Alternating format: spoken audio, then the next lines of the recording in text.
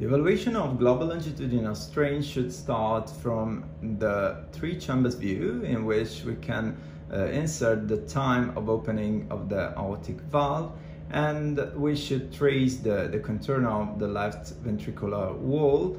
It could be automatically performed or manually performed with application of dots at the basis of the left ventricle and another dot at the apex of the left ventricle.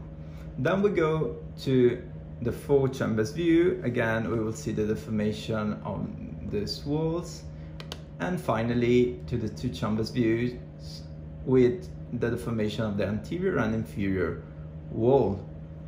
As we can see, we will see a graph in which each line corresponds to a single segment of the left ventricle, and we will see that synchrony of contraction and deformation of the single segments. In this case, there is a synchrony of all the segments. This could be really asynchronous in presence of, for example, left bundle block conduction. Finally, we will see the global longitudinal strain, which is this bullseye with the final value, which in this case is minus 17.4%.